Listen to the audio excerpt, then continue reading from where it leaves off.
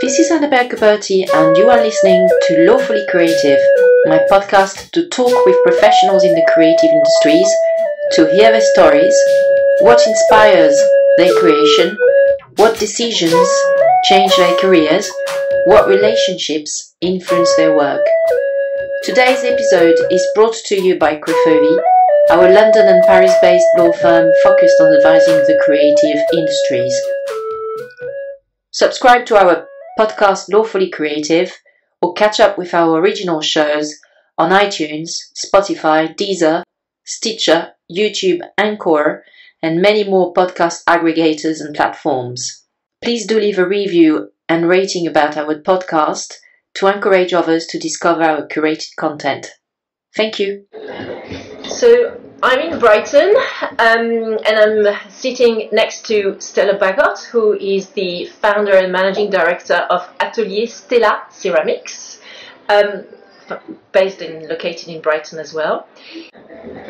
Yeah, I'm delighted to be here. It's a lovely Saturday afternoon in May in Brighton, and people are very chillaxed and hippie looking in the streets, and everybody seems to have a good time in Brighton. So, hello Stella. Hello.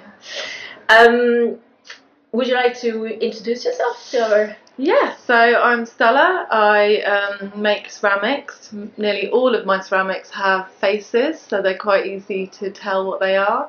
I've been making ceramics as Atelier Stella for 7 years now, although I was doing ceramics sort of as a part-time hobby before, whilst I used to be a children's book illustrator, but now I'm pretty much full-time ceramics. Yeah. So you started your business in 2012.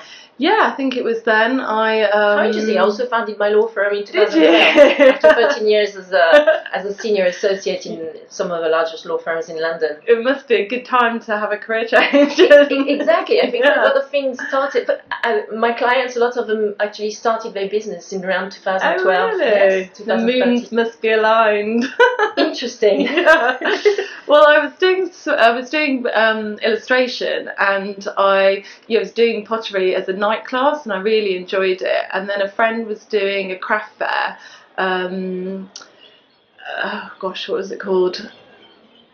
A Renegade Craft Fair at Brick Lane in London. Right. And it was quite expensive, so she said, "Do you want to share a table and make some more ceramics?" So I thought, well, I may as well give it a go, a bit of extra money. Made an extra batch. Was hoping I would sell a few, and it went really well. I think I was the only ceramicist there, and sold loads. Had loads of people taking photographs, and then from that, 2012. Yeah, I think it's 2012. Were you already making lovely? No, I hadn't. I wasn't selling them. Yeah, I was. Yeah, pots with faces on, sort of smaller ones, some bigger ones. Okay. And but I wasn't selling them. I didn't have a shop, and then. After that, someone who took a photograph and she wrote about a blog post on it, and then it got picked up by other blogs, and then Design Sponge did a post about me, and then it just went crazy, so I had to open a shop. Yeah. Awesome. Was that in 2011? I think it was 2012. I'm not very good with dates, but I think it just happened that ceramics was really getting popular then. Everyone, it's massive now. You see it everywhere. Yeah. And also plants were become a thing. I mean, in 2012, it was really hard to buy a plant unless you went to a garden centre. And now there's plant shops everywhere. Every shop has plants. Because I live in northwest London, and we've always been quite lucky and having a home base not too far, some gifted nurseries in Maida Vale, but perhaps when you are in East London, probably it's more difficult to find a florist and or a good garden centre. Some garden centres wouldn't have that many house plants. They would have a lot of garden plants and not necessarily many house plants, where now house plants are just everywhere. You can get them anywhere. So I think that was the craft fairs I used to do. I used to sell the plants in the pots, and you bought the whole thing. So I think it was a really nice thing to buy, and there just wasn't anyone doing anything like that now. You saw that in the market. Yeah. So so would you mind just talking us through your trajectory? As I understand that, and as you just mentioned, you wrote kiddies books and illustrated kiddies book before working on your ceramics business full time.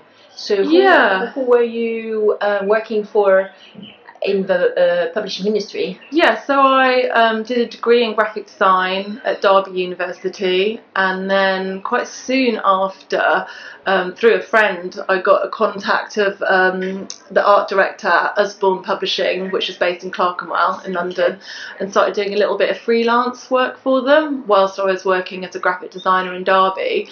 Then they asked if I wanted to do more work for them and potentially move to London to work full time, which at the time I had no intention of moving to London. It was a bit scary, but I kind of went for it and went down and met them, and then ended up working full time for Usborne Publishing in-house for 14 years. But were you still actually a consultant, or were you on their payroll? On the payroll, okay. And I started off doing a lot of in-house illustrations, and then ended up sort of managing other people as well as illustrating in-house. So I ended up working on 2 separate series of books, which were really good, and I really enjoyed that job, which was why I think it was hard to leave that completely in order to pursue this ceramics full time. Although you just mentioned before the podcast started that you still do 3 or 4 books for, it's very hard young to, children. Yeah.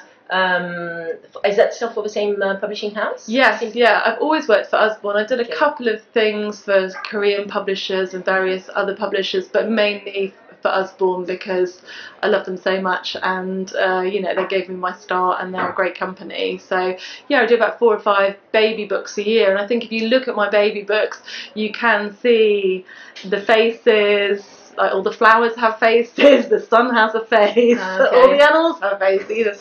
So I think you can see a slight link to my ceramics, and I think that's how I feel. And I think a lot of people say to me that because I'm not a classically trained ceramicist, my ceramics are almost like I'm illustrating in the clay. Yeah. Because I'm coming at it from an illustration point of view rather than coming at it as a kind of trained ceramicist. So I think a lot of people are doing that now. I think a lot of illustrators are moving into clay and Really? But yeah, I think a lot now. But again, I think in 2012, there wasn't that many people doing it. So I think I just lucked out and got in there first. Beginner's luck, when you went to that trade market and everything went like hotcakes. That's beginner's luck. Fantastic. Yeah.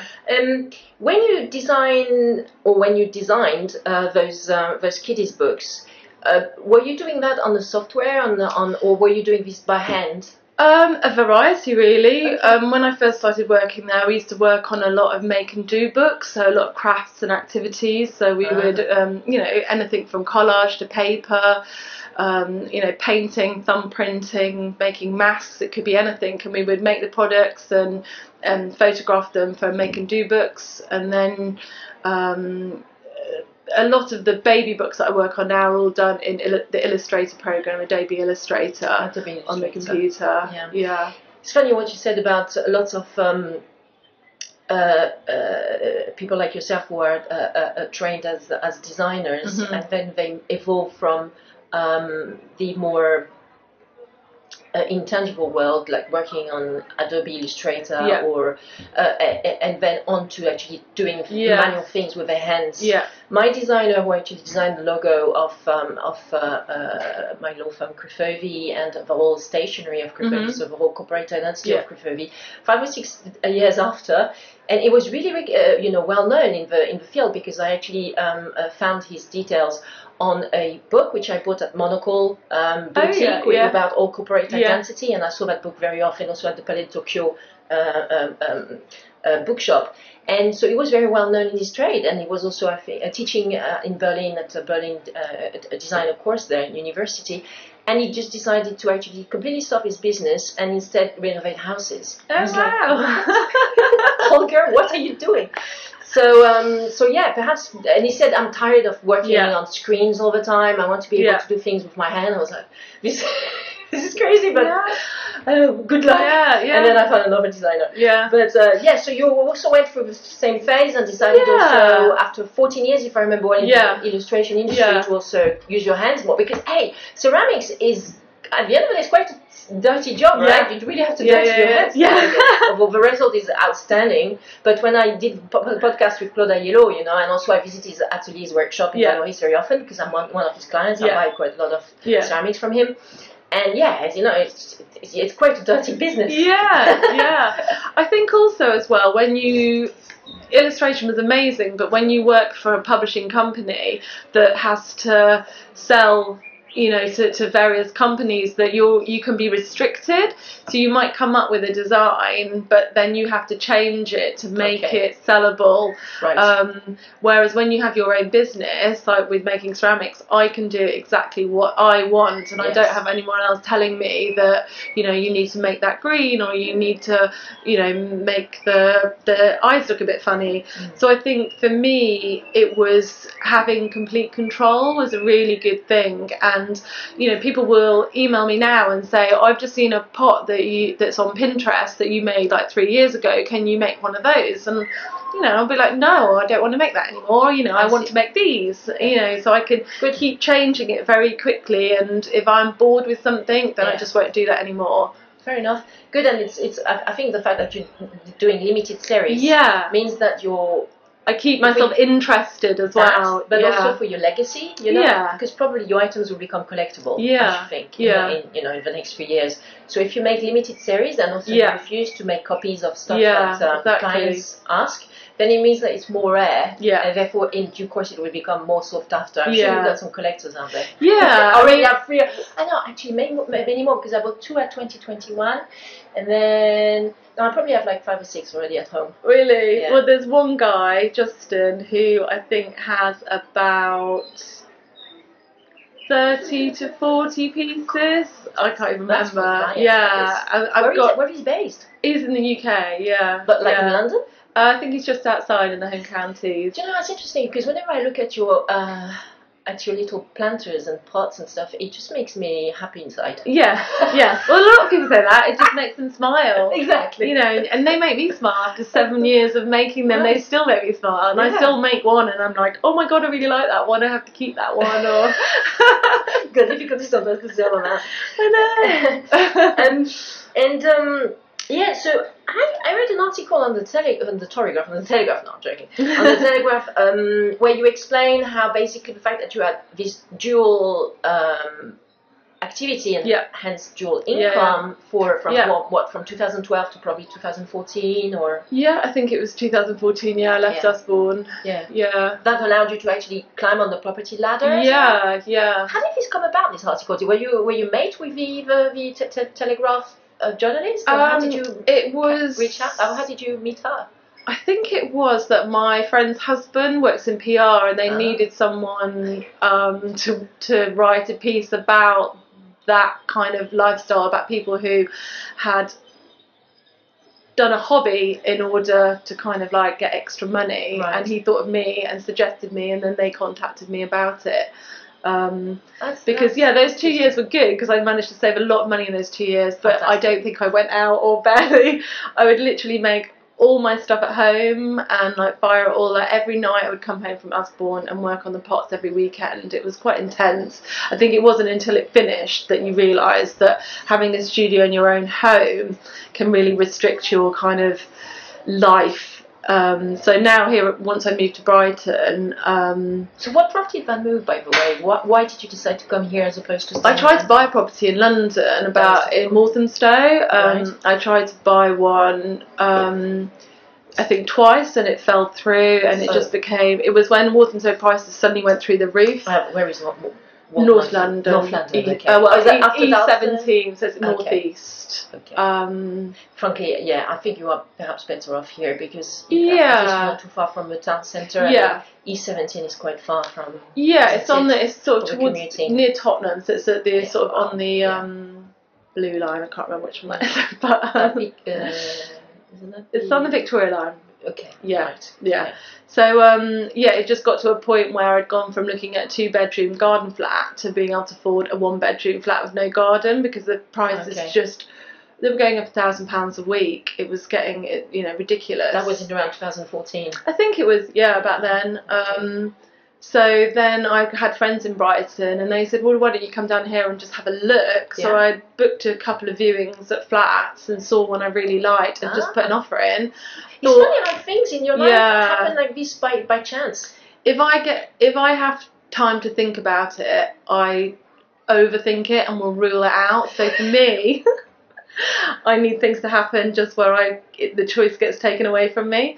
So I put this offer in on this flat thinking, I think I put in asking price, but because in London I put offers on way over asking price and hadn't got really. them. Yeah. And it fell through. Twice. Oh, you got gassed. Yeah, twice. So I put an offer in this flat and asking price thinking, oh, there's no way I'm going to get that. And then they rang me on the Monday. I think they asked for more money and I said I hadn't got any. Yeah. And then on the Monday they said, you've got the flat. So probably the demand here is a bit less than more offer than demand. Yeah, and I think because I was a first-time buyer, so I think I was in a good position. Yeah. So, right, no change, you mean? Yeah. So I think because it happened so quickly, I was just like, I think I rang my mum on the Monday and was like, looks like I'm moving to Brighton. At this point in time, so that was in 2014, wasn't it? Yeah, I think so. Yeah. And had you already handed over your resignation to? No, so I had intentions to commute. So I. Oh my gosh! Commuting from Brighton to London every day. Yeah, so I tried it I think I did it for 2 months. Every day. Then I spoke to my art director and went down to 3 days a week and worked from home. Must have been exhausting though. One. Yeah, it's just if the trains work, if they're on time, then it's fine. You're much better off now, right? Yeah. Just having to walk to your studio, it's so much nicer now. Yeah, so I think that happened in June or July, and I think by Christmas I'd handed in my resignation and realised that December 2015. Yeah, I think it was. I'm terrible at remembering dates. Okay. So yeah, I think I lasted about sort of 5 or 6 months, and then just realised it wasn't right. Just too much. Yeah, and then I think I left in the May, the following year. Okay, but quite some time. Yeah. Well, after 14 years. Yeah, but I think I can't remember now. But I think I went down to like 2 days a week and was just not doing it. But you were actually working from home. Oh no, right, 2 days a week where you would dedicate yourself to the illustration business. Yeah. So I just because I just sit on my own illustrating, so a lot of the time it wasn't. I could do that from home. Right, fair enough. But they would like me in the office because I was also like managing other people's work. And the other 3 days a week you were working on your ceramics, on your pots. Yes, I think so, because then I found a small studio, a shared studio in Brighton, so I was working from there, and I did that for about a year, and then I got my studio about 2 or 3 years ago. Well, if you wouldn't mind, let's talk about that, because I saw a few pictures. Just for you guys who are listening to the podcast, I attempted to visit Stella at her studio around 2 months ago, because I woke up on a Saturday morning and thought, it would be so nice to actually meet the lady who makes all these beautiful pots. And I think because I'm registered on your newsletter, I must have received, my subconscious must have worked during the night, and I probably had received a newsletter from Stella with new wares, her new latest batch of fantastic pots, and I was like, the weather is starting to be nice. Let's go. But then I attended my yoga class, and then I arrived too late because Stella had to go to a birthday party. So I haven't visited the studio of Stella, but I saw some pictures on your website and on blog and articles. It seems to be very spacious. You seem to have a particular oven and. I wouldn't call it spacious. It feels quite cramped. I think the photographs. I just choose what to take. Why does it feel cramped? Is it because you've got a lot of stock? Yeah, I think it's quite a slim studio, so it's probably not dissimilar to the room we're in now. But you feel that's not quite large? It's probably a bit slimmer, maybe not as long, probably half. And then I have that space where I make all my work, and then I have a separate studio above it, which might look more spacious, and that's where I do all my packaging, all my emails, have all the finished stock. So I used to do everything from the kind of smaller studio, and it was just getting so that when your headspace is just so crowded that you have to put away one thing to do another. So I'd have to finish working to then package work. So you decided to hire a so I took the one upstairs, and in a way that's quite good because that's my kind of clean space. So I just package, and I can kind of relax and do all my admin and stuff like that. Well, you don't live in those premises, right? You have to have your flat. Yes, Well, now I've got a house. With my partner in 5 Ways, which is a kind of like nice area. So you sold the flat that actually made you move here. Yeah. So I was actually about to ask. So so you moved to Brighton because you had this fantastic real estate opportunity, but now you've actually really established your life here with your partner. And at the time I was single, which I think made the move easy because it was just me to think about. I had friends here, good friends, so I decided to make the move. And then since moving here, a lot more of my friends have moved down, and then I met my partner, Pat, and he was from a similar kind of. He had a life in London where he worked for an accountancy firm and then moved to Brighton and became a carpenter. So we both kind of just completely. Yeah, so similar paths where you actually sort of kind of left the corporate world to go back to more crafty. Yeah, exactly. Activities. And he had a flat too, so we both sold our flats and we bought a house together now. And so is he also because you're not a sole trader, you're actually a company owner, you have your own business now. I was reading in that article from the Telegraph that you decided to actually set up a proper limited company, a private company limited by shares after 1 or 2 years because you understood that this would be a good way to channel your revenues and pay less tax, company tax. I think the rate is 19% at the moment. So of course, compared to income tax between 20 to 40, makes a lot of sense. Because I think as well, because I have a lot of sales, and I also pay for like a lot of postage and things like that. But then also what I'm purchasing, I don't make as many purchases, so it ends up like. In terms of the raw material? Why don't you need any more raw material? I think you've got a lot of stock? Yeah, and I think that, clay goes quite a long way, and I guess, so... Do you know, it's interesting, because Claude Aiello, whom I interviewed last December in his workshop in Valoris, he told me that actually the material was sometimes quite expensive, so whenever he was doing some commission work for these French designers, he would include this also in quotes. So glazes can be very expensive. Terracotta. I think he works mostly with terracotta, and he told me that sometimes. And also he told me that he actually dislocated his back because he was working in such a big piece for Mathieu Le Haneur. I don't know if you know Mathieu Le Haneur, is really quite prominent French designer. And so for Issey Miyake, the fashion houses, he was making some birth rate, basically some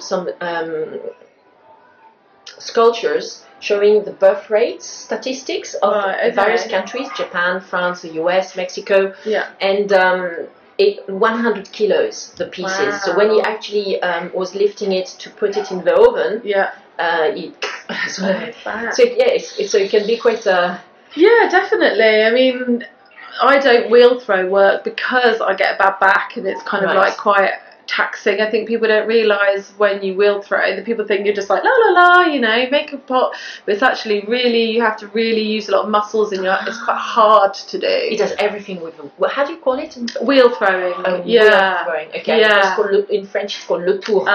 Wheel throwing. Everything he does is with wheel. I think you do need to be quite strong to do that. Okay. Which is why a lot of men do wheel throws, to be honest, I think. So you take a bit of clay, and so you don't worry with terracotta. You just clay yourself. So we use stoneware, which is the sort of like stone kind of buff coloured, grey coloured clay. Whereas the terracotta is the red. Indeed, probably coming from Southern Europe or something. Because most of the clay I use is from the UK. Exactly. So it's like what? It's like pretty. I suppose it's not rigid, right? It's pretty mellow and. So it's like a wet, squashy. Exactly. It's wet, squashy. Okay. And then we roll it. So we have a clay roller, which is like a massive mangle kind of like rolling pin on a. Okay. So because we used to roll everything by hand, but again that's quite hard work on your back and on your wrist. Why do you say we? Do you have some? So I have an assistant that comes in and helps me. I was about to ask you whether you had some. So it's just amazing just to help with all the basics. basic kind of like start of everything. Absolutely. So rolling of the clay, making the basic shapes, and then I stamp and finish all the pots. How interesting. So when you roll it, how thick usually is the? So you roll a large sheet, which would be like kind of 80 by 40 sheet of clay, which would probably be about half a centimetre thick. Okay. And then we roll those sheets and let them dry a bit, and then we have moulds of tubular moulds, which we mould each piece around. In various cardboard tubes that we've collected, or we have made some like plaster mould pieces to use. Excellent. So they all get made into sort of basic sizes of kind of pot, to make the shape. Then it needs to be left and dried for a bit. So then we need to sponge it, usually overnight. Loosely wrapped. Okay. Then we like sponge it to make it nice and clean and neat. And then it would have like legs added on it, or arms added on it, or joining pieces together to make, ears. And would you do all the little finishing details? I do all that, and I do all the faces, because it's amazing how if someone else does the face and the eyes are just slightly too far apart or slightly higher, or the nose, it can completely change the look of them, and they don't look like mine. So I finish every single one and just check everything that is, right, make all the stamps. Quality control. Yeah. Oh, yes, that's right. There are some stamps at the bottom. And then I glaze them all as well myself. Glazing means like putting the varnish? Yeah, so what happens is... After you've put them in the oven or before? Yeah, so we make the piece with the wet clay, and then it has to be dried till it's completely bone dry, till there's no water in it. So it has to be dried for... It could be a few days, or if the kiln is on, it obviously makes things dry a lot quicker. What's a kiln? Sorry? The kiln is the oven. Okay. So it's like within pottery terms, it's called a kiln. And how do you spell it? K-I-L-N. K-I-L-N. Yeah. That's sort of oven. Is that? Yeah. So it's just one of those, effectively a massive oven that fires up to 1200 degrees. In the pottery world, you don't call it an oven. You call it a kiln. Call it a kiln. Yeah. Thank you. Okay. Yeah. So they we dry them out completely, then they go in the kiln for its first firing, which is called a bisque firing. Okay. And that gets fired up to 1000 degrees, and all the water evaporates from the clay and it shrinks a tiny bit. So whatever you make, it won't end up that size, it'll end up smaller. So it shrinks a little bit, and then it comes out like a it's still quite fragile, but at least you can kind of like give it a bit of a knock, where when it's dry clay, it's so fragile, you could easily break it. So then at this stage it's called bisqueware, and it's kind of goes like a buffy colour. And then at that point is when you glaze it. So if I want to do the spots or the rainbows, I apply like a wax to the spots or the rainbow shapes in the noses. And then it gets hand glazed with brushing on glaze, and anywhere the wax is, the glaze won't touch. Okay. So it ends up with like holes in the glaze. And the wax probably that melts on the second firing. So then it gets fired again to 1200 degrees. And you were saying you do that glazing yourself? Yes, I do all the glazing myself. And then sometimes if it has gold on, that's the third firing. So then after it comes out with the shiny glaze, so nice. And the gold, that's the third firing. So these pieces must be more expensive, right? And the gold luster that gets painted on it is really expensive. It's like £30 for a tiny little vial, a pot of about 5 milligrams or something like that. Is it the colour gold, or it's got real gold in it? Is it? Yeah. Gosh, I've got a very precious. Oh yes, that's the one I bought at the Unlimited shop in Brighton in March. I couldn't see a studio, but you addressed me to your friend and dealer. Oh right, interesting. Yeah, so it's quite a long process. You don't really it's make. Very beautiful. But. Yeah, you don't make one pot at a time. That's why you do batches, because everything needs to be dried slowly and then glazed in different stages. So that's why people call it batch ceramics, when you're making things in batches. Well, I mean, sure, you can't do I mean, perhaps if you were commissioned, you would make a one piece. Yeah, it's just time-wise, it's just easier to perhaps make not mass-produced, obviously, but at least with like limited series. Or often even if you're doing a one-off, you do it whilst you're doing another one-off, or you're doing 3 or 4 at a time, even though when they're created, they're actually all different. So thank you so much for explaining. But would you say that this stone, you said it was called stoneware, yes? Yeah. So would you say, for example, that the very established players in the industry, such as Wedgwood, or even France, la Cité de la Céramique, of Sèvres, do they also use stoneware? Is it the same process? I think a lot of those use porcelain. Porcelain. Yeah, okay. which also is a higher firing. Okay. And it's so there's terracotta, stoneware, and also porcelain. Okay. Yeah, they're the main 3. Okay. That you use. You can also get like a paper clay, which is very light, and then you can get white. So there's basically earthenware clay, which terracotta falls under, and that's quite porous. But you can get a white earthenware, so it doesn't have to be terracotta. So that's earthenware. Then you get stoneware, which is often grey.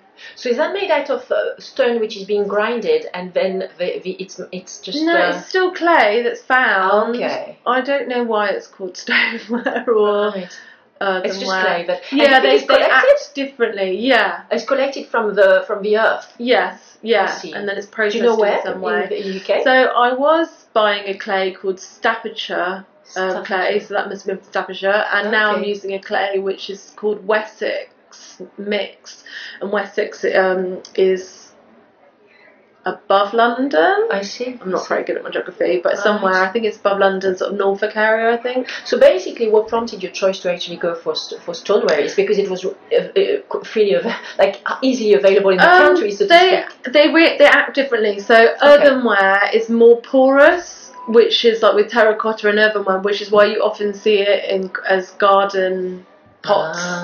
It's more breathable, and you often fire earthenware and terracotta to a lower temperature, which means you use different glazes on it, because glazes react differently at different temperatures. So if you're firing to 1200, you can use different glazes that are very brightly coloured. So often terracotta will have quite brightly coloured glazes, but the higher you fire, the colour disappears from the glazes sometimes, and they kind of get sort of... I like them more. It's kind of a bit more... What, the terracotta? The glazes on the stoneware. Right. But often the colours aren't quite as bright. I mean, glazing with itself is an art form. People spend years learning what glaze recipes. And even when you have a glaze recipe, like the new blue glaze I've been using, depending where it is in the kiln and how much other things are in the kiln will determine whether it gets matter or shinier. Even though they're all the same, they can come out completely different. Just because of the temperature in the kiln that they've been exposed to. Yeah, because if there's more things in the kiln, the temperature will stay hotter, where if there's less in the kiln, it will cooler quicker, and the glaze will react differently. So it's a whole minefield of you think you've got the perfect glaze, and then the next time you do it, it's different. Well, it's not the only parameter. There is also the temperature in the kiln, the can be used, the glaze, and so all this process, all this know-how in relation to the proper ceramics trade. Did you learn this when you were doing that course in London? I learned quite a lot there, but I think when it wasn't until I got my own kiln when you can really experiment yourself. On a day-to-day basis, doing it. Yeah, I think that's the thing. You just need to experiment. You need to try things out and make mistakes and learn from your mistakes, because you can read a book, but a bit like I said, with the variants that are there, you just need to try it. And I think reading a book and experimenting. Yeah, and every kiln is different as well. You can't just How much does one kiln can cost? I mean, they cost about starting around 2,500 up to about 4,000, depending on the kind of size. Well, this is something you can amortize for your accounting. Yeah. So, but okay, it's quite an Yeah. investment though. Yeah. Yeah, worthy investment for sure. Yeah. Just for some of our listeners who might be interested, if you would recommend it, do you mind just kindly telling the name of this place where you learn how to become a ceramist? If you think that's I don't think it's open anymore, which is Okay. such a shame. But it was Finsbury Park College. Right. College is near Finsbury Park Station, and they do a lot of courses, and they had an amazing ceramics department with such great tutors. Is it closed down? I heard it was, when I left London, I heard that it was being closed down, so I don't know whether it actually did get closed. Okay. But I really hope it didn't, because I would highly recommend it. Okay. They do evening classes, and then they did like a drop-in. Once you'd done a class and you knew what you were doing, you could just do like a drop-in Monday and just use the facilities. Wow. So it was really, really good.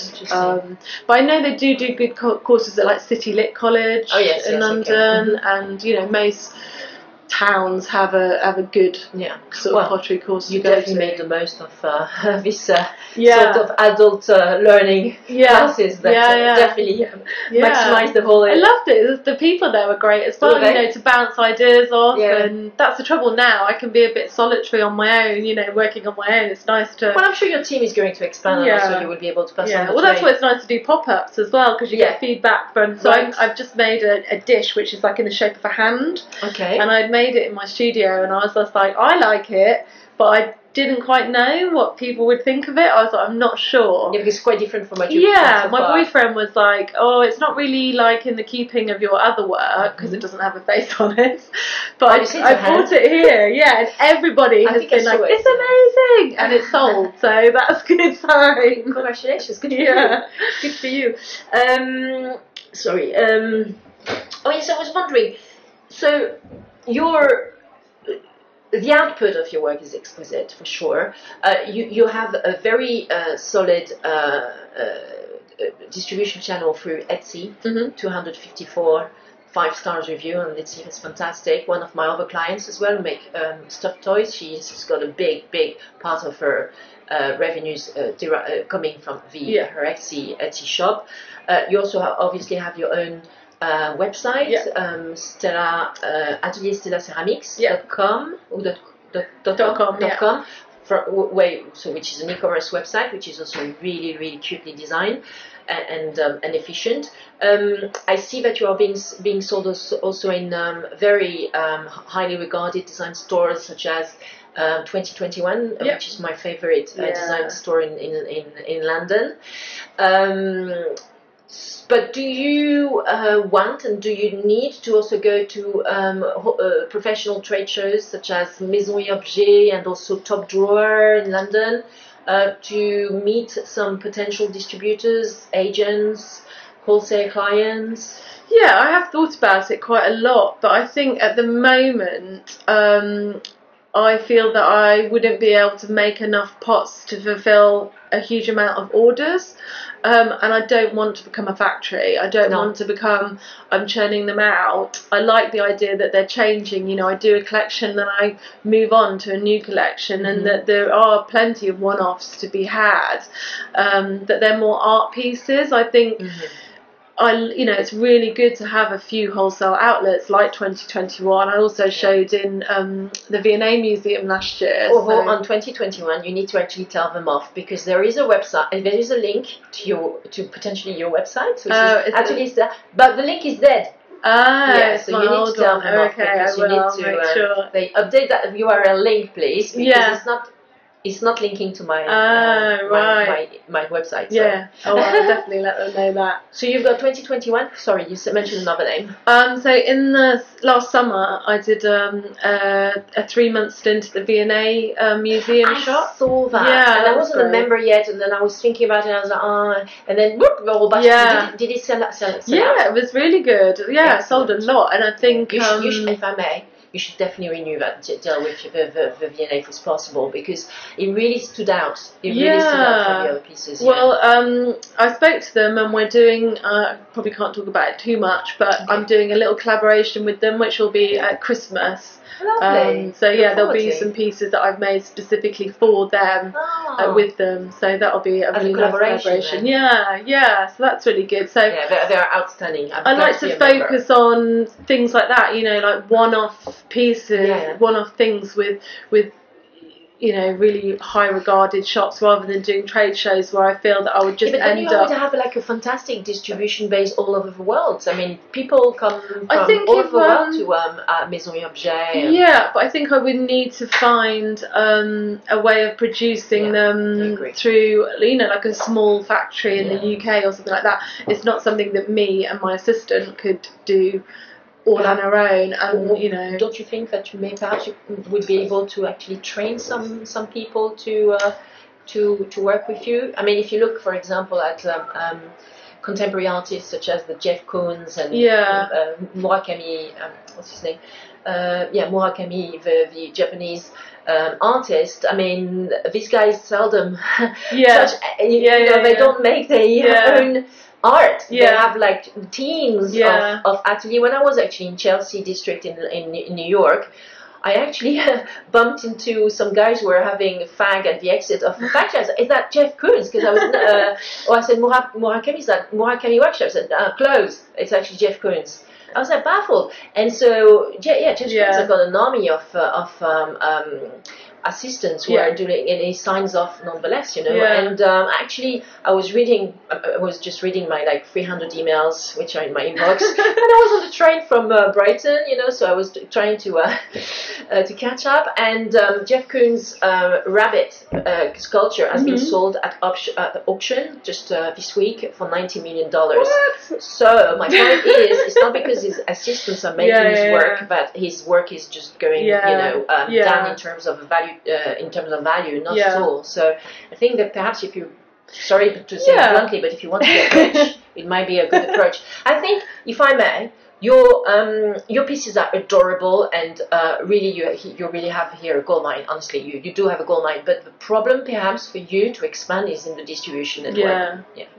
And perhaps as well as still becoming the creative director, it would be also a good idea to also develop the entrepreneurial and the business approach to your venture, so that you can really start to reaping what you sow in terms of, I think that's what I find as a hard balance, because I started the company to be creative, to be making which you are. things, and then I find that more and more I have to do so much more of the just running and the managing, and I think I get to a certain point and then I get a bit stressed out, and then I kind of shut it down a bit again, and because I just want to kind of do the nice little easy making of nice things bit. But so I think I just need to have a really big think of like how big I do want to get, or whether I want to keep it as a more of a one-off pieces. Do you have an agent, someone who represents you? No, I find that quite hard actually, with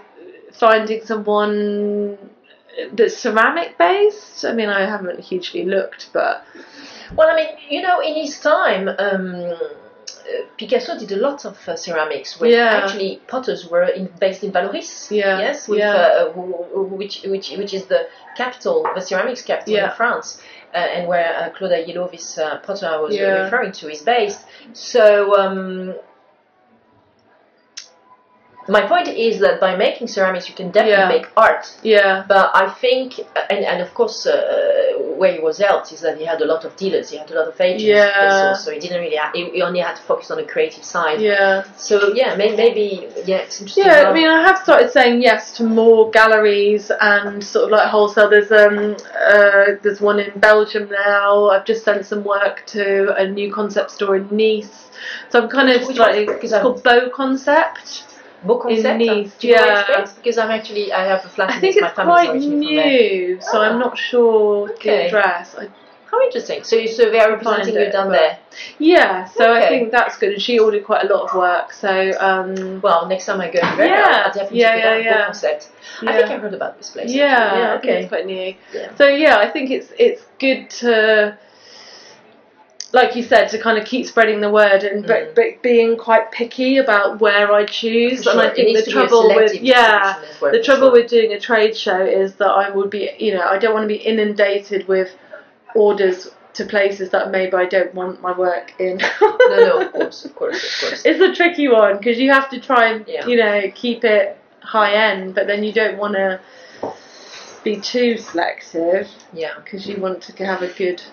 I think now I think the expansion could be also to perhaps go on up several continents. Yeah. Because you were represented in the UK for 2021 and the VNA exposure as well, which I understand is going to be renewed in December. But perhaps other countries from Europe, but also the US could benefit from your wonderful pots. Yeah. So I think this is perhaps.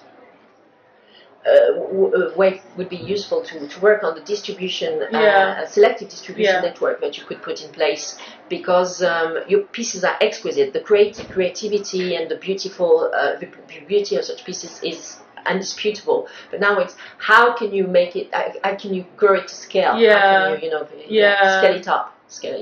But I'm sure in due course you'll perhaps through a business partner or as I was saying, a representative, an agent, or someone who joins the business with a business oriented. Yeah, I think that's what I need sometimes. I think it'd be nice that I'm just left to the creativity and that I have someone that is who's kind of like on the phone and dealing with all the stuff that I just kind of get stressed out and then fair enough. Bury my head in the sand with. Never a good option. No. And what is fantastic is today with all the logistics that you have through, if I may ask, do you use a particular delivery company, DHL or? In the UK, I tend to use Royal Mail Parcel Force. Royal, okay. And I also at least these people, they don't leave your package to the neighbor and then the neighbor nicks it, which happened to me recently with something really? over Amazon. Yeah, I was like, never received it. No, I always send signed for. Yeah, exactly. I always you have to go and get it from a post office, but at least it's safe. You know where it is. Yeah, exactly. When I started doing it, I was quite worried about adding the amount of postage. Particularly, I get a lot of orders in the US. There you go. Yeah, see, bang. And sometimes it's £20 postage for a pot that's 28, and it's like, ooh, but people will pay it. They will. Yeah. Yeah. Because they know they can't find it anywhere in a shop in the US. Yeah, I think that's the thing, And don't they order like 5 or 6 pieces so that it makes sense? Some people do, but then I've had people before buy, pay as much postage for the pieces. But that's interesting. Well, frankly, there's nothing you can do about it because I've got lots of clients who are in the US, have their business in the US, and they also they do earrings, custom jewelry earrings. And exactly. When a client wants this custom jewelry from New York, they will have to pay sometimes even $30 to $40 and we can get tax as well. New York City tax.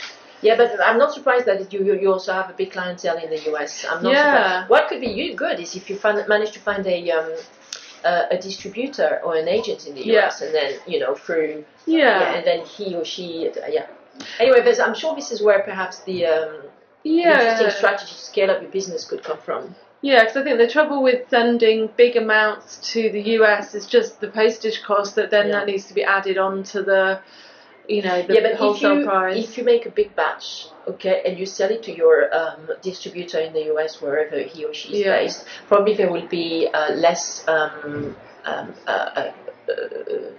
custom and taxes to pay because it will be a big batch, and also it will be business to business. So probably there will be some tax loops and custom duties that you can use, and then through that big batch being sent, and then the distributor in the US just sells it retail, and then it gives you usually then you have to see whether you wanted to do it on a consignment basis or the distributor buy. Usually distributors, they actually buy the whole stock, so you get a lot of a lot of big one-off payment. It's good for your cash flow, and then it's very business to actually distribute. The only thing is that you have to be careful that they follow your recommendations in terms of places and also prices. Right. That you don't find it like for $5 on Amazon and stuff like that. But there's a lot of things that you can actually put into your distribution agreement to make sure that there will be some objective quality criteria in terms of how you set up the selective distribution network. So therefore, you can incentivize the distributor to sell your products in a way which is basically in a way which complies with your requirements in terms of the aura of luxury and premium that you want to, because that is something that we also discussed on when we exchange on the internet for emails, is that at the moment you are seeing a lot of cheap copies of your work. I was at, as I told you, I was at Kew Gardens, lovely Kew Gardens, last weekend, and I was surprised to see in their shop some really shitty, excuse my French, copies of so of little pots with like a nose and 2 eyes. So it was very basic, but it's like cheap copies of your wares, and I understand it's becoming a problem. Yes. Yeah, I mean, I noticed the copies started probably about 4 years ago. And are you 100% sure that it's copies of your work? Yes, because there's no way nobody else was doing what you were doing before. No, right? I think it's the mixture of the face and the shape and the ceramics. The stamping around the bottom. They've even used like a triangle, a line, a dot, and a square, which is what I do. Shocking. And I can tell by the shape of the face which photograph that they've copied from Pinterest. And and I think I've counted 15 companies now copying me. Off the record, once we finished, we can talk about this as well, because frankly I think there's lots of room for improvement here. But off the record, I think the trouble is I've just ignored it, and then it's got worse. Strategy. But we'll come back to this after. Oh yes, if I may, in the 2021 spiel about you and your presentation of your wares, it says that you are being influenced by Swedish, Italian, and Cornish pottery from the 50s and the 60s. Would you please expand on this? Because that seems to be so specific. I was like, wow. I'd like to know more about that. So when I was at the night course college in London, before I'd even, I was just doing this as a hobby, I always used to look on eBay for vintage pottery, and I used to really like the Bjorn Windblad ceramic head and base, like lady vases. They're kind of Bjorn Windblad, Swedish, I don't know if I'm pronouncing that right. Bjorn Windblad, probably. Okay. And they're kind of like a kind of chalice shape with a head, and it's what's it called? I can't remember the term now. It's not like mine at all. It's very different, but it was basically like head pots with faces on that you would put plants in. But the Italians do that as well. And I think I took that as an inspiration, because I kept trying to buy them on eBay, but I always would miss they were too expensive, or I couldn't. So it's very collectible now, right? Yeah, very collectible. But it's not pottery. It's kind of more like a ceramic shape that's made and then painted on the. Painted the face, and the detail is painted onto the white ceramics. I think yours. I mean, I'm referring to the Italian. So the Italian thing is a bit Potosí. Have you seen Potosí? So it's a very bright blue pots, and they stamp into the pots. So I think I took the stamping from the Potosí that I really liked, and then I took the faces from the Bjorn Windblad, and then I took the style of making with the very rustic clay and the kind of muted glazes from a lot of the Cornish potters like Troika that were doing kind of quite and they were doing a lot of quite rustic geometric shapes and brown glazes and sort of textural glazes. So I think those are my 3 separate influences that I mangled together to create the work I have now. So what was it? Sven? Bjorn Windblad. Potosí. And the Cornish potters. Yeah, I mean there's a variety of different Cornish sort of small pottery studios from the 60s. So I think and then also I always like Japanese, the kind of stylish zen of the Japanese pottery with the beautiful ikebana. So I think that influenced me as well. So I've taken a little bit from everyone and created my own style. And it's funny how you can see all these Japanese shops actually popping up in London, in Paris, and also online with, as you were saying, all these beautiful, very minimalistic ceramics. Sometimes even like miniature ceramics being sold on this. Yeah, have you been to Eclectic 66 on? God, brain's not working. Not King's Road. It's in Mayfair somewhere. Okay, no, I have not. Okay. There's one in Marylebone which sells a lot of Japanese jewellery on Marylebone High Street. Maybe very close to the Cornish shop. Maybe it is Marylebone High Street. Okay. There's also another one which is called Native & Co, which is in Lovely. It doesn't only do ceramics, but a lot of Japanese products in where they have this market on Saturdays in Notting Hill. In Notting Hill, where I went and I bought a few things. And also I'm a member of the Tate Modern, and the Tate Modern, they have a lot of wonderful selection in one of their shops, and they have a lot of this Japanese miniature stoneware, stoneware, and I love it, and I bought a few from there. Yeah, you should look up Eclectic 66. It's only Japanese ceramics, so they have a lot of like visiting exhibitions from various Japanese potters, and really nice little. And it's true that we can see the influence in what you do, because it's always straight to the point, you know, your designs, and with no fluffy, unnecessary stuff. And I quite like, but I like these aesthetics, which is in a way, quite minimalistic. Yeah, I think, you know, my taste at home is quite mid-century and quite minimal, so I think that reflects in... Mid-century from the 20th? Yeah, sort of like 50s, so... Eclectic 66. And you said it was Mayfair. It's either Mayfair, it might be Marylebone. I wonder whether it's not that one I'm talking about. I'll check it. I'll follow up with you on that. Okay, awesome. So thanks for clarifying this thing, because it was like, I wonder what a mix of Cornish, Italian and Swedish pottery refers to exactly. So now I know. Thank you.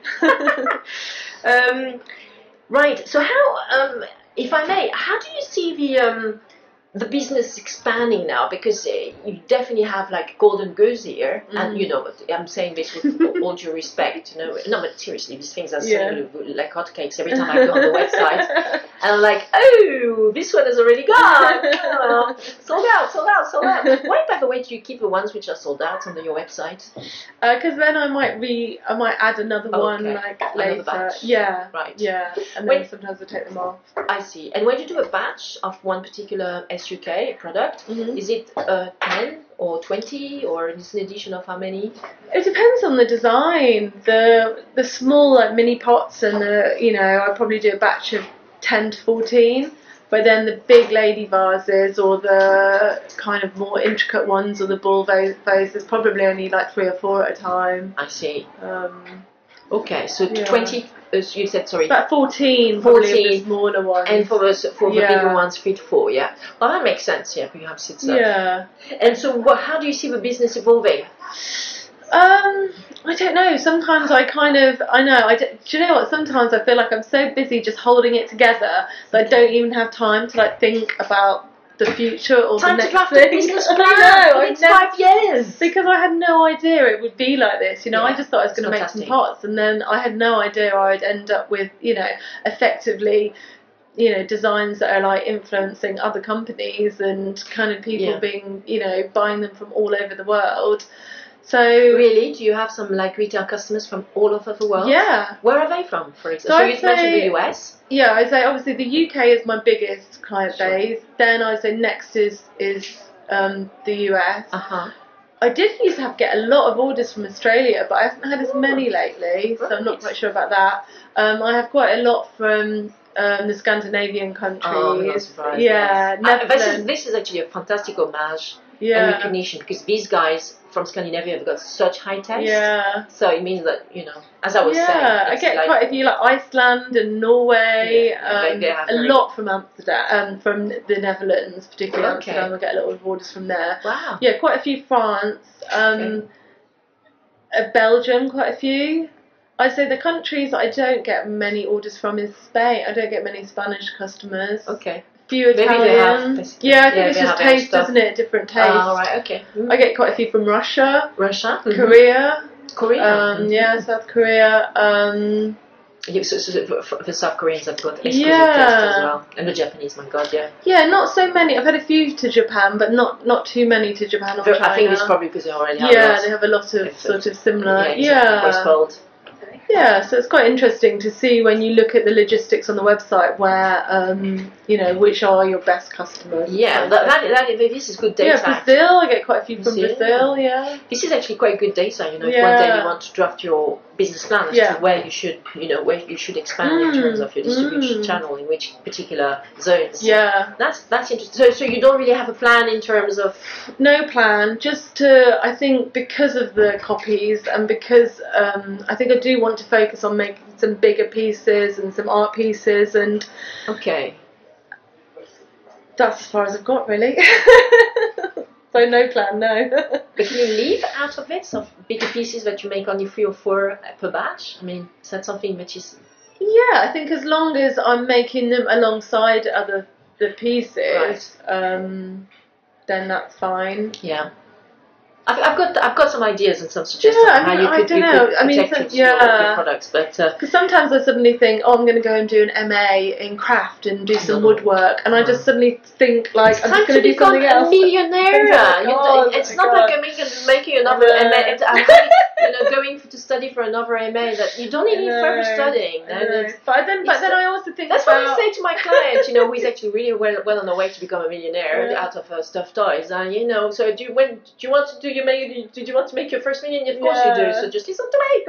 I know, but then I do. She's very reasonable, and she's got a very good business mind. But what I'm saying is that you don't need further studying. That's it. You've done all the studying. But then sometimes I think when I kind of boil it down to like what makes me happy. Yeah. You know what I mean? Then I kind of suddenly then think, okay, well, it's just the nice creative making, and maybe the business side is the bit that really stresses me out.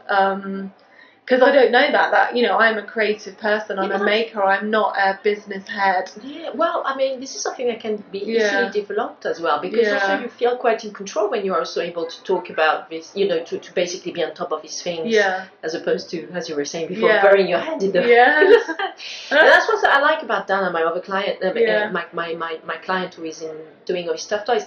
She's doing all the, she's doing all the prototypes of her stuffed toys, but also...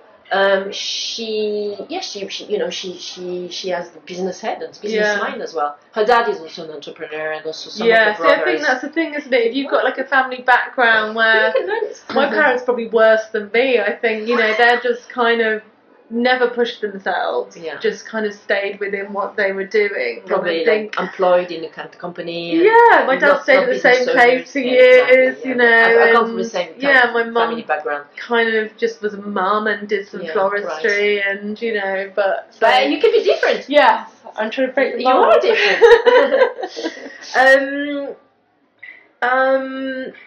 And also I wanted to congratulate you on your PR coverage, like press and communication coverage. Fantastic, because you really have some really good, you really have some good articles and blog posts about your product, and this article from the Telegraph, it's quite well spotted. You also seem to have a good mind to actually speak the good people to actually write to or dedicate time to in terms of your communication strategy, so it's really spot on. Okay, that's good, because I don't feel like I have a strategy. I feel that things come to me. Maybe you just follow your intuition, but it's spot on. That's those were the questions I wanted to. Okay. So thank you so much, Stella. Thank you. Is there anything else you would like to add? No, I don't think so. It's been good. It's good to talk it through, because it makes you say things out loud and I'm glad. Remember stuff. So thank you so much for listening to Stella Baggott and myself. If you're interested in checking out the wonderful, exquisite pieces made by Stella, you can go on Atelier stellaceramics.com, and you will have a feast for your eyes and your senses. Thank you so much. Bye-bye. Thank you for listening to our podcast Lawfully Creative, produced by Crefovi Studios.